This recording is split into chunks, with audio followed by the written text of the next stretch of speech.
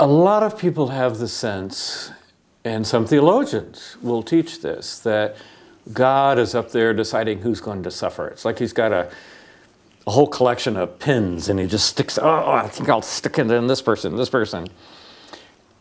I've looked at every passage in the Bible related to suffering, and frankly, there are some questions I have no idea what the answer is.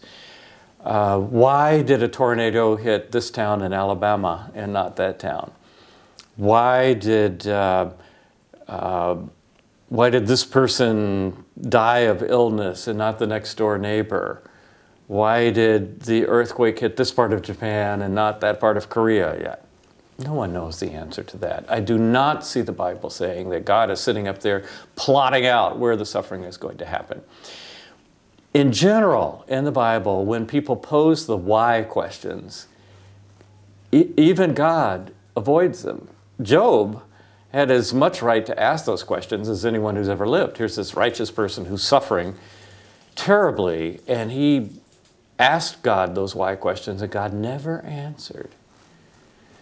Instead, what I see God telling us is that you couldn't possibly understand. Your responsibility is not to try to figure out why.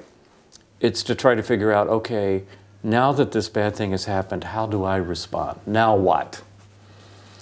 And when I look at how Jesus handled people who were going through pain, that's where I see grace and response to suffering coming in together.